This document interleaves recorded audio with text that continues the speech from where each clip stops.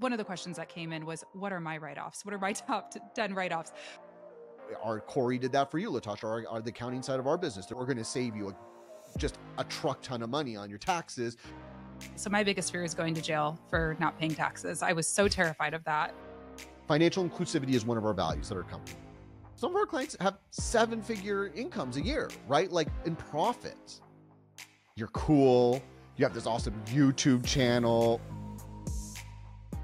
Believe it or not, that's not the only reason that I've been working with Evolved Finance since 2021. And no, this is not an ad for their services, although certainly if you are in the market for a bookkeeper, be sure to check out their website. But what I really wanted to do with this episode was bring these resources, bring this knowledge to those of you who maybe are not at the point of hiring a bookkeeper yet, or are not even sure what that means. And there's no shame in that because I was you just a few short years ago. I hired Evolved in May of 2021 after diversifying my revenue. A lot of my online courses started to really take off at that time. I started getting booked for speaking and more sponsorships and things like that. And it just became a little bit of a bigger beast, my money story, than I really properly knew how to handle on my own. So I am so excited to share this very important part of my team with you in this episode. Parker, he knows my business finances probably more intimately than almost anybody else. So this is a really candid and open conversation about freelance money, and I'm really excited to share it with you. I am, I think, Evolved Finance's biggest fan. Parker. I feel like I annoy you guys. Honestly, I'm always shouting you out. I don't know if I ever told you this, but I think the first time you and I had a call, I'm pretty sure I cried after in a good way. So, because okay. This is one of the first cry stories I've heard that's actually not just from anxiety before a call with me. So the fact it happened after because of relief is a first. And I wish I knew that because I would have included that in the book. Oh my gosh, I know. I felt so much clarity. You know, I felt I had hired different business coaches. I'd been obviously binging podcasts and reading books. And the finance side was always something that was very intimidating to me, very scary. I think it is to a lot of people. Totally. And so I'm very excited to, one, have you here with my audience, because I know you're going to bring a lot of clarity just on this podcast. But also, can you talk about the book, the summit, which they're invited to check out as well? Yeah, absolutely. Well, first off, Latasha, you never bother us. Like, you're cool. You have this awesome YouTube channel, right? Like, you're allowed to bug us whenever you want because you make me feel like less of a numbers finance nerd, which I'm trying to escape that as much as I can. But yes, I do have a book coming out in November called Profit Pillars. And this is like, if you're a freelancer, if you're an online business owner, like, this is the book that would have answered all my questions back when I was working a corporate job. And I was like, God, I want to like start a business, but I don't know, like, how does this stuff work? Like, what do I need to be thinking about? And a lot of those questions get answered in the book. It's really going to be like the handbook for online business owners and freelancers around how do I handle my money? But beyond just the book, we wanted to do something really special and unique because the really cool part about what I do, which is my business partner and I, my business partner is Corey Whitaker. We run an accounting firm for online businesses. And one of the services we've offered since the very start is bookkeeping. So I've looked at the numbers of so many online businesses, and I've developed relationships with those business owners over the years. I essentially went into my network and I called all my favors. I was like, y'all, we're going to put together a summit as a bonus for anyone that pre-orders the book. The book is $30. The book alone is worth $30. I know it is. It's going to be, I think, a really, really helpful book for a lot of people. But the summit, the group of speakers we have, like, everything from financial mindset stuff to your money story to just profitability conversations that I think a lot of business owners don't really get to be part of because it's all about make money, make money, make money. And we have some people talking about how you boost revenue for sure, but also like, how do we run more efficient businesses? How do we get an ROI from team expenses and hiring people? Like all these like more like real business conversations all in a week. And the speakers we have are insane. Yeah, I feel like so many of these conversations are very hush hush. It's like you have to know someone who knows someone who wants to really give you a peek into, under the hood, if you will. The summit's going to be great. You're going to get to hear from all kinds of amazing people who are doing really amazing things in this space. Including Latasha, getting Latasha's money story. It was the Tuesday conversations, which Latasha is part of. Day 2 is all about money stories. And I think those are some of the most important conversations we have the whole week, to hear from other like successful business owners. Like, how are you with money? Like, how do you handle this part of your business? How'd you learn about this part of your business? What were you good at? What were you bad at? I think it's going to be one of the most relatable days for everyone that attends. And of course, Latasha crushed it. Yeah. Thank you so much. Okay, well, let's get into some of I asked my audience for some questions. What finance, business, money questions do you have? Because I know they're tired of me saying I'm not qualified to give you advice or to give you an answer on that. Sure. I can only share my own personal anecdotes. So I'm excited to have a real expert here to answer some of these questions. I think the biggest one to start is just where to start with accounting. Do you need to hire a bookkeeper, an accountant on day one? When should you DIY kind of managing your money? Can you talk to that a little bit? Yeah, I think in the early stages, right, you're so concerned about just like, can I make money? Like, do I have a business?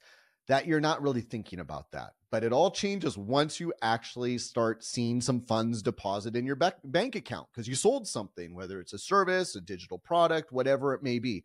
And that's when, for a lot of newer business owners, you go, oh, I'm probably supposed to do something here, right? Like something financing, I should have some systems.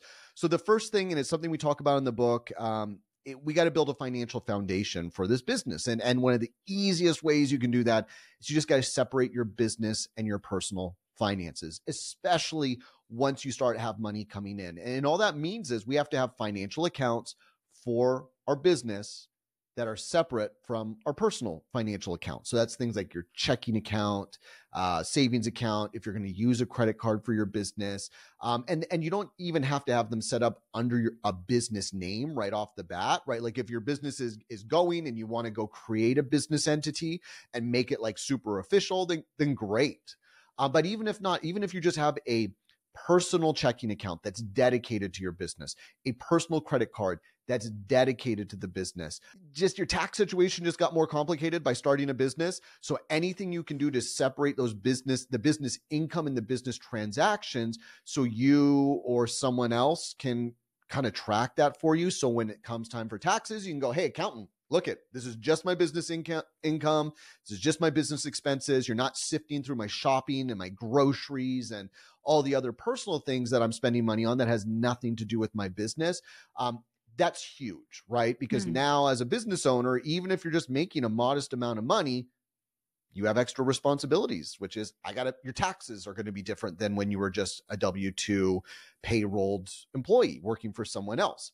But the other thing here that I think is just really important is there is a transition we all have to go through. And I think this is why, Latasha, I know you talked about just feeling so relieved when you found us at Evolve Finance and you were able to kind of relax around this, is there is a need to think about your business as something separate from yourself, right? When we have our finances all mixed together, like you're not going to go to jail for like having everything there. It's just going to be messy and unorganized. But I think from a mental standpoint, showing a commitment to like, I'm going to make this business thing work. This is not my personal income. This is my business's income until I make the decision to move money from my business into my personal account. Because when you have a business, you're hopefully going to have a business checking account. Money comes in. You use that money to pay for business expenses, and whatever is left over, which is going to be your profit, then you can decide how much of that profit you can transfer over to yourself as a business owner. But what happens is when it's all mixed together, well, what's really the profit? Well, I also got my paycheck from my full-time job because I'm a part-time freelancer or a part-time business owner. It's just kind of a side hustle thing. Well, then there's a lack of financial clarity there that makes it harder to go, well, how do I set my personal budget? And also makes it hard to go, well, how do I set my business's budget and really understand what I'm spending money on? So yes, some of this is like, let's stay organized so our accountants don't hate us and can actually file our taxes accurately and appropriately.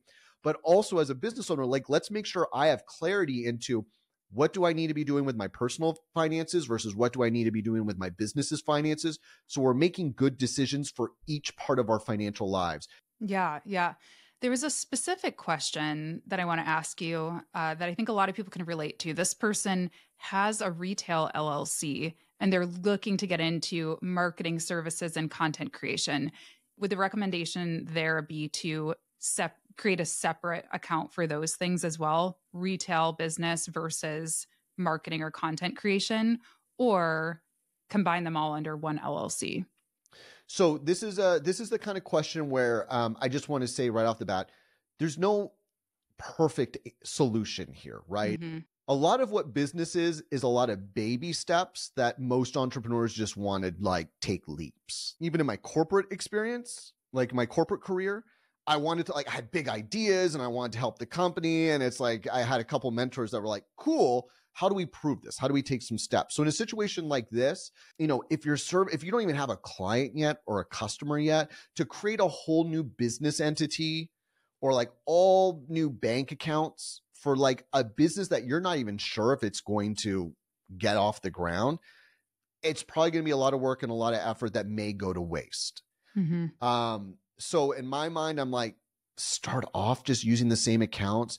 And if the service starts to pick up, then yes, I think eventually you do want to separate that out, especially because you're talking about two very different businesses, right? We're talking about two businesses, which I would even I have a lot of questions to the person who asked Yeah. that about that and if that's the right move to be doing anyways. But then it's like, yes, you have kind of like a liability situation where because your retail business is so much different than your marketing services business, your business, that you just don't want like an issue with a Mhm. retail customer to cause a legal issue with now your other business. Like Right. separating those things out eventually will probably be the right call. But until we have like this second business really proven and the marketing services take off, then just use the same accounts, test it Mhm. out as things get momentum. And here's the thing, I realized I didn't really fully answer your first question, Latasha, is bookkeeping. If you have Yeah. good bookkeeping, you can separate the revenue out. You can even separate some of those expenses out and get an idea of like, all right, how much money is coming from the retail business versus how much money is coming from the service? What am I Yeah. spending on different expenses for those two different businesses? Eventually, yes, like if there's a lot of financial activity, I'd want two separate sets of books. I don't want that Hmm. all in one set of books. So that's where eventually we want to get to that separation, but that's also where bookkeeping can help just organize this without having to like do a bunch Hmm. of legwork to create another business entity, open new bank accounts, do all this stuff that is still time consuming, will probably cost you some money to do so, all just to see if this other business is going to work.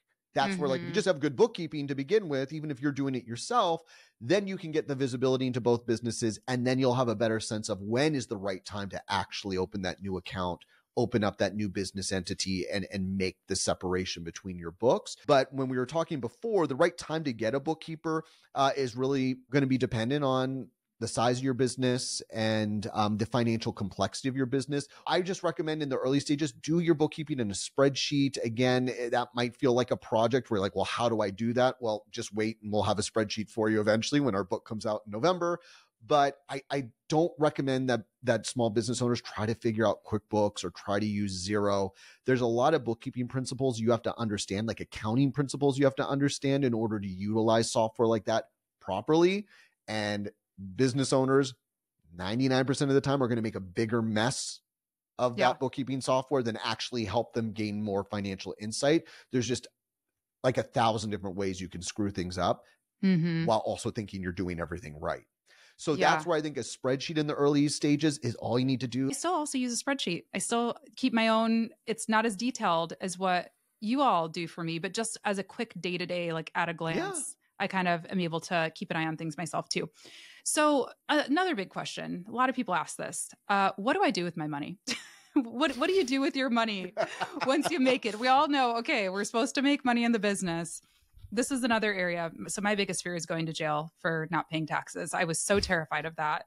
Um, and I feel a lot better about it now that I have other eyes on my books. I But think you're safe, Latasha. I yeah, do think thank you're you, safe. You're thank going to you. be okay. But yeah, I mean, we all know we're supposed to pay taxes, right? So outside of that, saving for taxes, what do you do with the revenue in your business? How do you decide what to pay yourself? How do you decide how much you can, expense and spend on things? Where do we So start? again, very unsatisfying answer, right? There's a lot of different options here. But I think the core piece to this, because here's the thing, when you become a business owner, you're an executive, right? And kind of the root of the idea of like, even you think about executive functioning of the brain, it's decision making, right? You as the executive of your business have all this input, all this data, and you have to make decisions, right? Even as something as small as like, how do I answer a customer service email to a frustrated customer? Like, you're making a gazillion different decisions. Yep.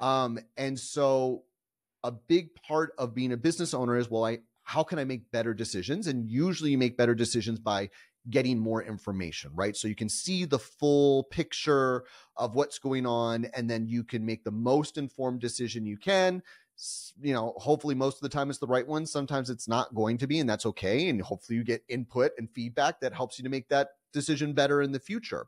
And so when it comes to, making a decision like, what do I do with my money? It's like, well, do you have financial visibility into that? Because so much of the answer to that is going to be like in your books, right? So maybe you have a loan sitting in your business, right? Well, your books are going to be able to show you, well, I think we need to pay off that loan because the interest is really high. And so we got to pay that off. Or maybe you're sitting on some money and maybe that money just needs to sit in the business because, for instance, at Evolve Finance, our bookkeeping service, we recommend our clients save 3 months of operating expenses. So instead of going out and buying like a new car, it might be, hey, to stabilize this business, I need to just leave this cash here because not every month is going to be a good month. Sometimes, global pandemics happen and we're like, what the hell is going to happen with my business? So having that extra cash in the business is great. Maybe you have way more cash than you need for 3 months of savings, and there is a big bonus that you need to take. Or maybe you just need to increase your monthly salary because maybe you've barely been paying yourself at all. And so it's like, all right, it's time to increase my monthly pay. There's just so many different scenarios, because then if you are super profitable and you don't know what to do with the money, then it's like, cool, go find a financial advisor and like start investing in retirement accounts. A lot of the times your accountant can not only help you save on taxes, but also put tax strategies in place in your business that will actually benefit you personally by putting money into 401ks or Roth or into IRAs or whatever it may be. So there are a multitude of things you can do. And also sometimes you can just invest the money back into your business, because one of the best investments you can make is back into your business to help it grow so you can make even more profit down the road. The only way you really know what's right for you is you just need financial visibility.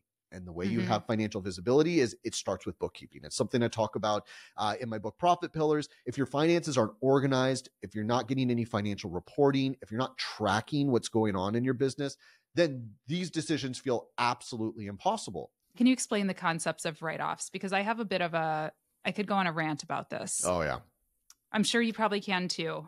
I think people think on the internet when you say, oh, I wrote this off, that it's like free. Like, oh, I wrote off this computer, so I got this computer for free. Can you explain what that means when people say they write something off? First off, if you want a great meme to post on Instagram, Latasha, David, from the character from Schitt's Creek, talks about write-offs. There's this brilliant meme. It's a whole episode. He becomes an entrepreneur he's this character, and he just starts writing everything off because he thinks he knows what a write-off is, but he's not, and he's just spending all his money, and his dad's like, what are you doing? It's hilarious. But there is, I think, a little bit of there's confusion here. And I think, unfortunately, with TikTok and Instagram, there's a lot of people who are only kind of giving you half the reality of what it means to do that. Like, oh, just go get a G-Wagon because then, you can write it off. Yeah. It's true. You can write that off, but that doesn't mean it's financially prudent. So I think the most important thing to say here first, Latasha, is that our most successful, most profitable clients have the biggest tax bills. It's just the reality. I know we hear about like huge corporations and like these, multi-millionaire or billionaires who are like avoiding their taxes. Cool. Like they literally have a team of accountants and lawyers who are doing everything they can to save the money, hence putting money overseas to Swiss bank, all the kind of like cliche rich people strategies we hear about.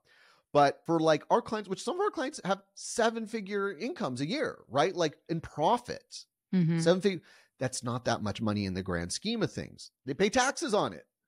Yeah. They're not paying the maximum amount. They're putting tax strategies into place. But at the end of the day, they build their wealth from being profitable. So when you write off an expense through your business, what you're doing is saying, I'm going to give up profit in order to pay for a business expense. And so if the business expense is necessary for your business to operate, then great. That's the cost of doing business. But the confusion comes into play where it's like, well, there are tax strategies that will show up as expenses in your business, but will kind of benefit you, right? Like having a G ride benefits you because you get to roll around in a Mercedes that you kind of paid for tax-free, so to speak, right? Like the business paid for this and it reduced your tax bill. But if your business now has no cash because you had to put $150,000 into purchasing a G ride so you could avoid, I don't know, $30,000 in taxes, your business is worse off, and so are you. Unless you're like in a situation where that G ride is a drop in the bucket for you.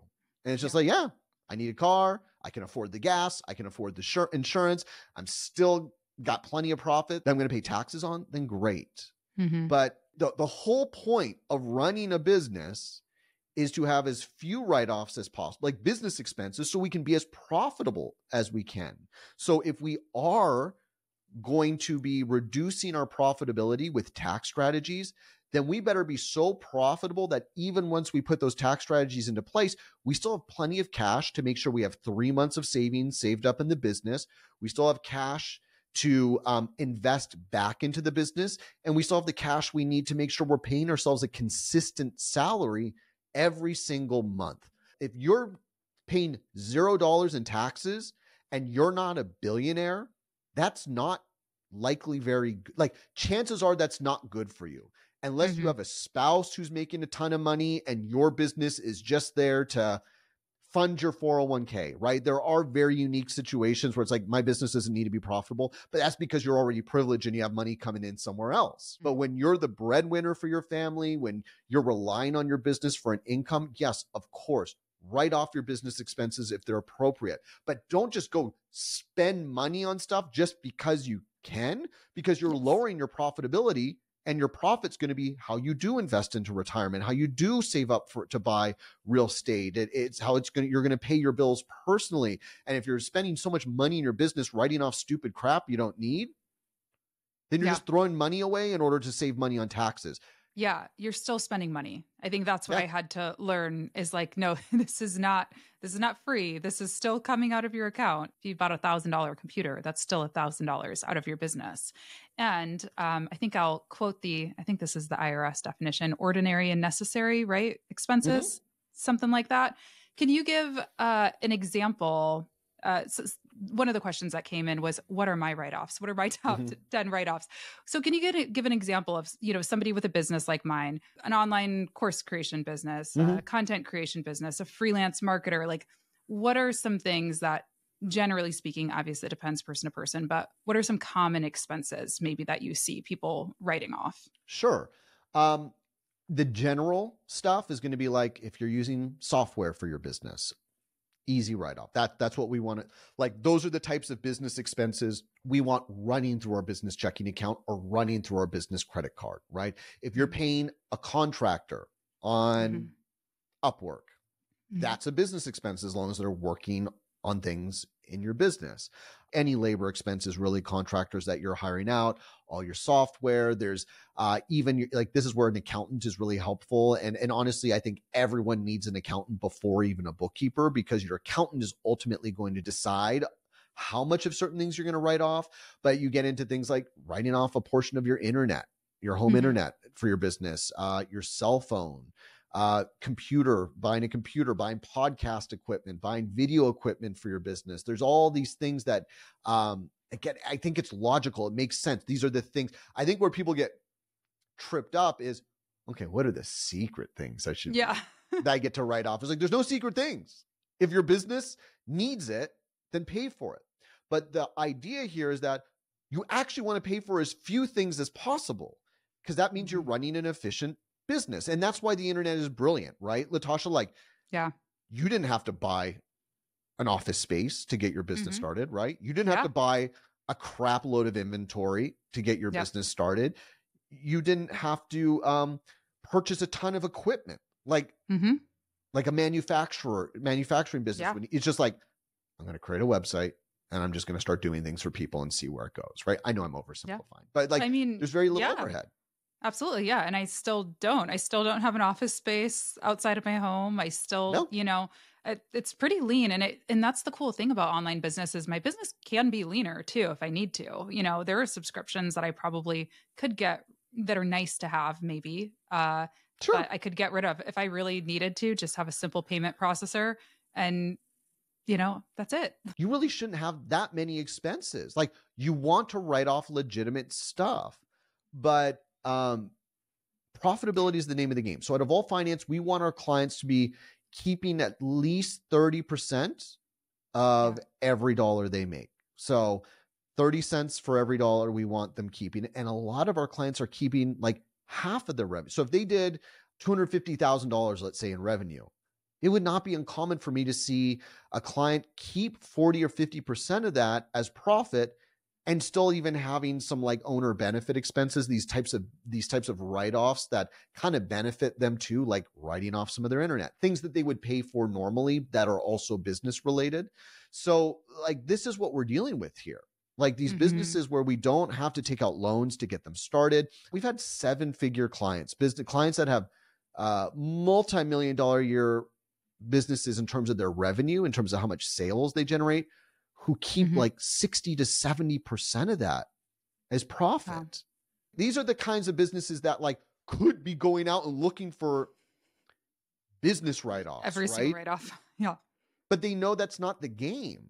The game is, let's get this business as profitable as it can. And then my accountant will help me find the ways to write things off that I'm not going to know about, right? I know our Corey did that for you, Latasha, our the accounting side of our business. There was a lot of things that like our team's like, you're not supposed to know about this, but we do, but we're going to save you just a truck ton of money on your taxes because you're making enough profit that we can do this, right? Because you're not spending all your money on dumb stuff just to try to avoid taxes, that now we can not only save you money on taxes, but we can also, some of those tax savings will actually benefit you and put into wealth building vehicles for yourself, right? And not like a Mercedes vehicle, but like, yes, like an actual 401k. Yes, exactly. You're going to hate me for this question, but I just have to ask it because I think it's relevant to a lot of people who watch and listen.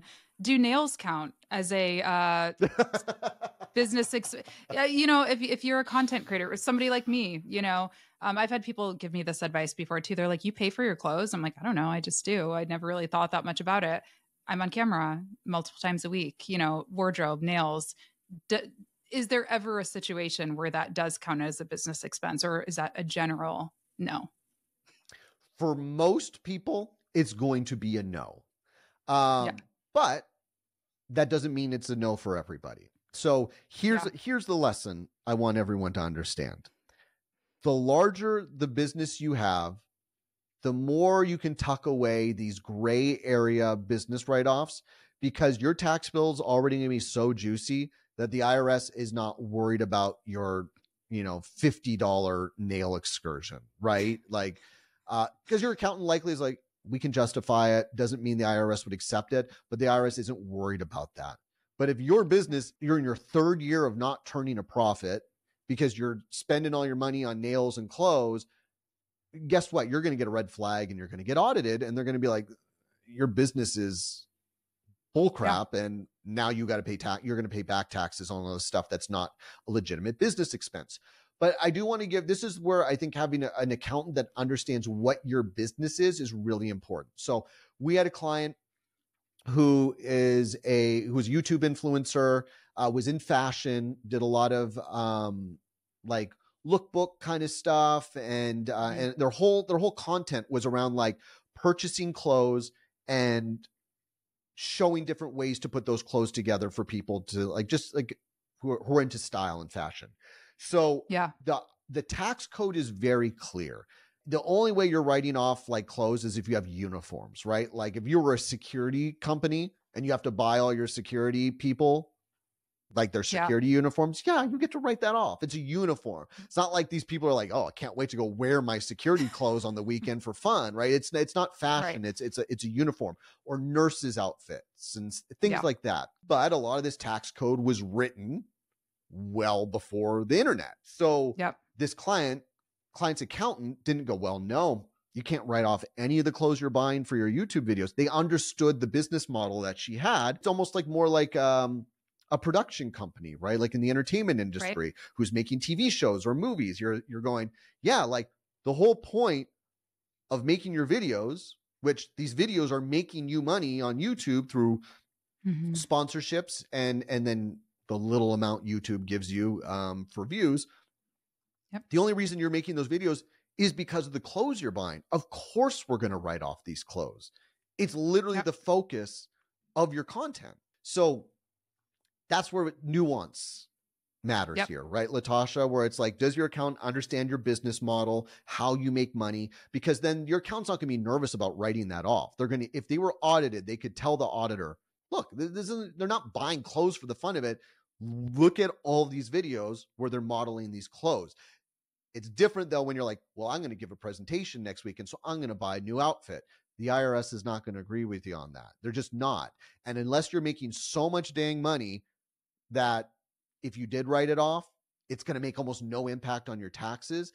The smaller your business is, the less you want to be pushing that envelope, because you want to show the IRS that your business is viable and you're not writing off things you shouldn't, and you're paying your appropriate amount of taxes. I'm not a professional, but my thoughts on this are, yeah, if you're writing off your nails every week, but you're not making money, that's a red flag. Like that, the IRS, that's going to stick out to the IRS. To your point, yes, if your career is in entertainment, or I think that's where we hear about some of these things of, oh, you can just write off your entire wardrobe, Latasha. I'm not Oprah, like I think it's a little different. And also something, I don't know if this is good or bad advice. I don't even know where I read it, but I don't write off my wardrobe because 99% of the clothes I wear in my YouTube videos are clothes I wear in my everyday life as well. They're not bought just for my YouTube video. Again, I think it'd be different if I was making a movie and I was buying an elaborate costume. Yes. Or even for a YouTube video, if it was an elaborate costume just for that video, that would probably be a different situation than me wearing this t-shirt that I'm going to wear in a podcast, but I'll also wear out to the mall later, I'm not on camera as much as you, Latasha, but I've been on plenty of videos and I've done live speaking, and I've never written off clothes, because it's just, that's not what the law says. But again, if you were making videos about the clothes you were purchasing, now we're talking like we're talking about a write-off there. But this is where I think, especially when you get into like the influencer space, there is a gray area between where does my business start and my life end. It's all really mixed together. And that's where making sure your accountant kind of understands what your business model is, and you're being honest about what really is necessary for your business versus what's not. I think that's a realm of or a business model where it can get a little murky. But again, if you're writing all this stuff off and you have no money to show for it, you might want to think about writing off less of that so you can invest some more money into your business in a way that actually helps, so you can hopefully make enough money that you don't have to worry about that stuff. Yeah, perfect. I want to ask a question about scaling. This question came in from one of my friends. I know her situation quite well. But if we can speak to this a little bit generally, she asked a funny question. She said, will you ask them if it's an awful idea to hire a part-time employee? LOL. And, her and I have talked about this a little bit. Again, obviously situational, but totally. When should somebody start kind of thinking about hiring a full-time or a part-time employee versus a contractor when they're looking to scale? Well, and I think this is going to be probably pretty typical for like a lot of freelancers in your audience, Latasha, right? If they're getting really busy and they're like, how am I going to get all this work done? Then you got to start thinking about bringing other people in. And I think the first step is usually going to be like hiring a contractor part-time. So when we think about employees versus contractors, I think the first thing we have to understand is there are some laws, especially like California and New York are really strict about this, Sometimes you're not allowed to hire a contractor to do certain work. If it's like, yeah, this is a 40-hour-a-day job and you're going to be doing stuff critical to the business, managing the daily operations of the business, and you're not going to have any other clients, like you don't get to hire them as a contractor, nor do I think that's actually what's best for your business. But I just want to make sure everyone understands here, like this is where like having a business lawyer to talk through some of this stuff with about the specific situation you're in with your team is huge. That said, legally, like protecting my own butt here aside, contractors I think are awesome for project-based work. And I know for a lot of marketing agencies, an agency is essentially that. I'm bringing together a group of contractors, giving them work to get done. I project manage them. We get the work done for the client, and hopefully I'll have lots more clients where I can give these contractors regular work. When you start to get into the daily operations of a business, that's where I think employees are just way better. So let's first just talk the financials of it. So at least in the US, a contractor is really not that much cheaper than an employee. The reason employees are a little scarier is they're usually about 7 to 8% more expensive, which isn't really that big of a deal. But now you got to get payroll software and pay them a monthly salary through payroll.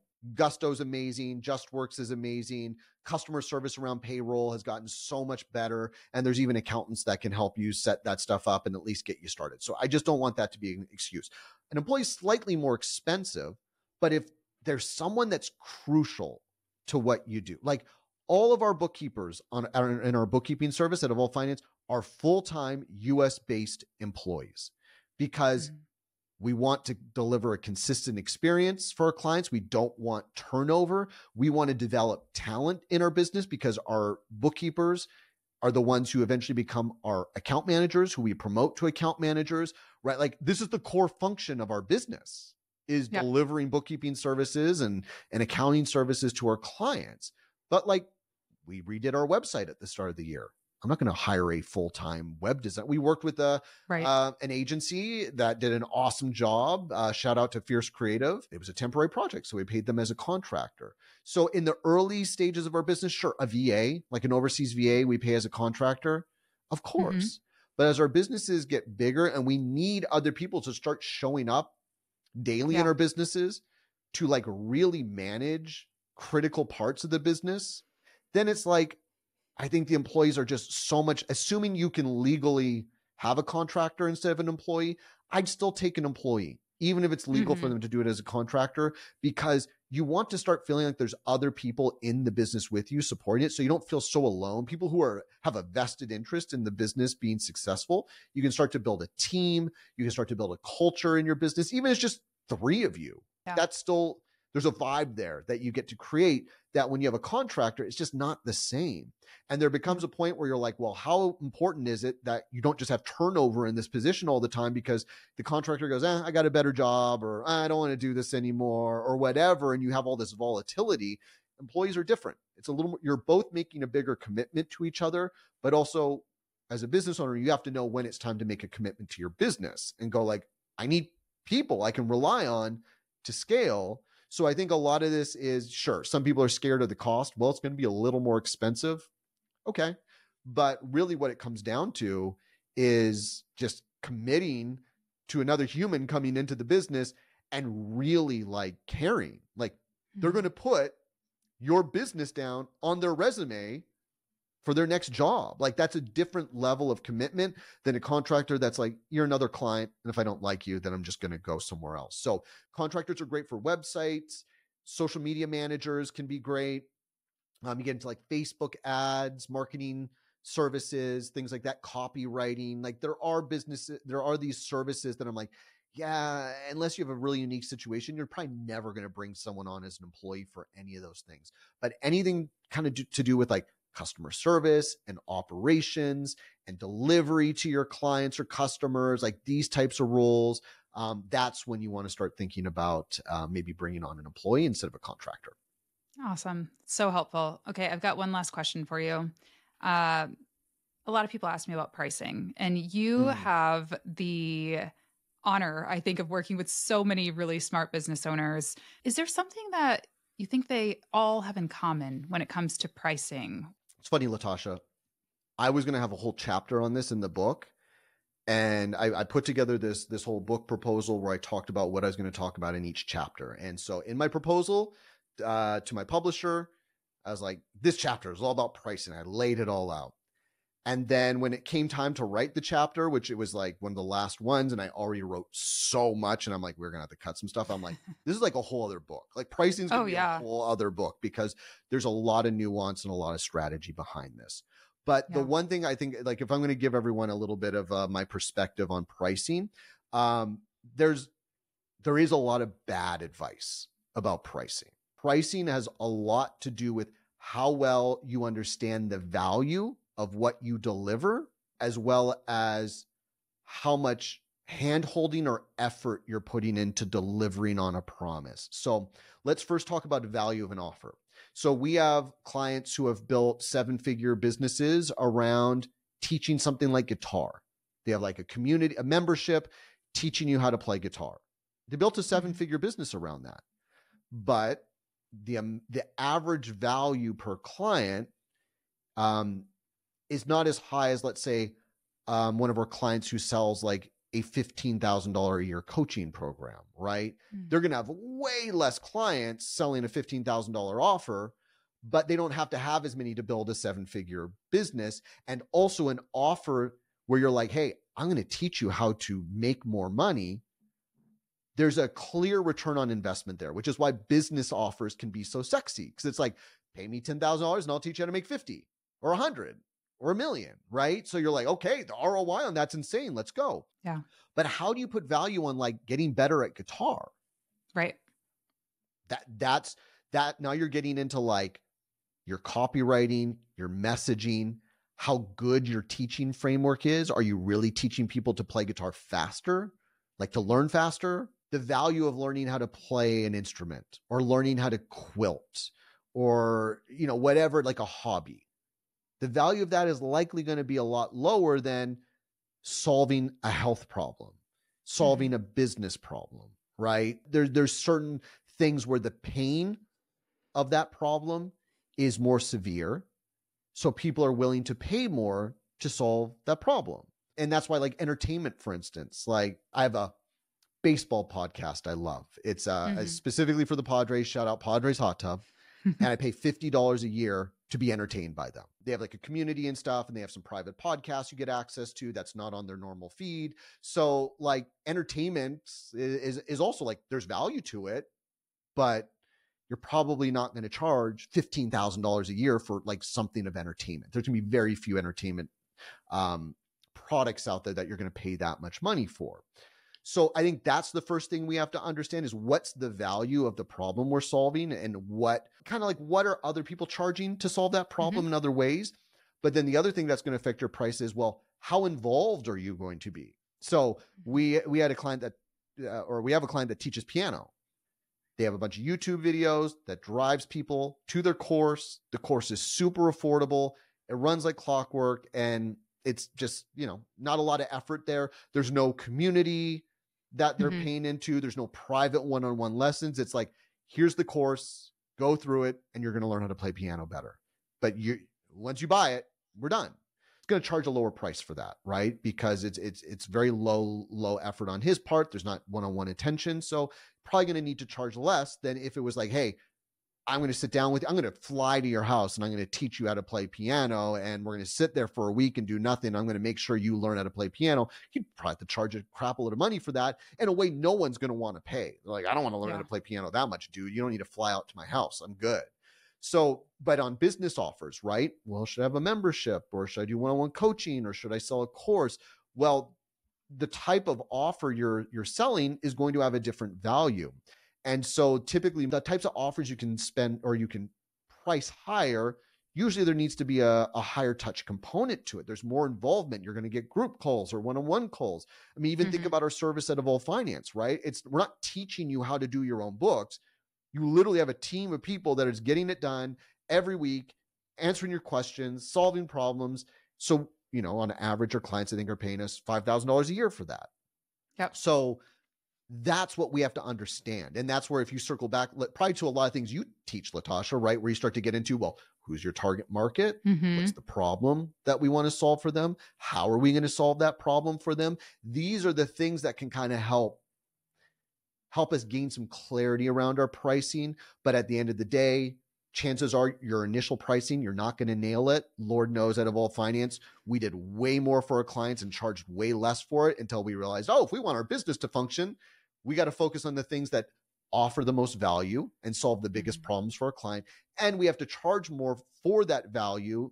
And the way we charge more for that value is making sure we're delivering on the promises we're making, and so on and so Yep. forth. So I do think pricing is something that evolves over time. So I just want everyone to have, a little bit of leeway here to know that you might be adjusting your pricing at different stages in your business. But if you want to stay in the ballpark of where you should be, then we need to understand what's the value of the problem we're solving, and then how much effort is being put into helping them to solve that problem. Like, how much are we paying to support, like with business expenses, to support people with solving that problem? Does that make sense?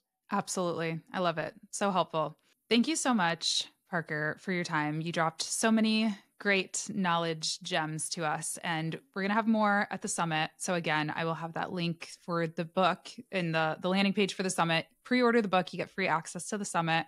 I'll also put just the regular Evolve Finance link if anyone wants to check that out and is interested in that part of the business. But any final words? Where can people find you outside of those places? Yeah, I mean, we are kicking up our Instagram game. There's not a lot of accounting firms who create as much content as we do. We do a lot of shorts on YouTube, Instagram, TikTok, stuff like that. Financial inclusivity is one of our values at our company. We have 3 values, and financial inclusivity is one of them. We are big believers in doing things like this, Latasha, right? Like just sharing financial information with people so people can become more financially literate, more confident around this stuff. So we definitely take that to heart with the content we create. And again, the book is $30, and it's literally my life's work of everything our clients have spent thousands of dollars for us to teach them and show them. And it's all there in that book. And then, like you said, the summit's just going to be icing on the cake on top of that. If you enjoyed this conversation, you're going to love the summit, because we go even deeper into all these different aspects of running a business and how it affects our profitability. Yeah, I'm truly so excited for the book. I've been excited for the book as soon as you told me about it, just because so much of my audience is brand new. Or they haven't even started their business yet. So they're not at the point where they're ready to hire a bookkeeper, an accountant. But this is the book that I wish I could give them, and I will be giving them, and I will be recommending to them. He's grabbing the book now. I can't believe Yeah, I didn't have this, Latasha. I need to have it yes, right at my desk. So yes, it's it might be backwards. I don't know if it's going to be backwards or not, but here we are. That's the book. it's And we great. actually have Yes, pre-sale copies, so it actually exists. I amazing. promise. There's a real book out there. Yeah, yeah, amazing. Thank you so much, Parker. Appreciate you as always. And I'll talk to you soon. Thank you, Latasha. Thanks, everyone. All right, y'all, I'm going to put it in your ear one more time, you guys. This book, I cannot recommend it more. I wish that I had this book when I started my business. Everything about the money stuff just freaked me out. It scared me so, so much. And it doesn't have to be scary. The whole team at Evolve Finance has seriously broken money down to me in such an understandable, approachable, not scary way. And I know this book is going to help you. It will probably be the best $30 that you spend, at least this month, but maybe this year. I will have a link for that down below. And you get the summit, you get access to the summit. I'm really proud of the interview that I did. It was a really fun chat. It was very honestly kind of like therapy. So if you want to get inside my head a little bit and my life story, you'll love it. So thank you so much to Parker for joining me. Thank you so much to you for listening. And I'll have all those links down in the description and show notes for you down below. Have a great day. I'll talk to you next time. Bye.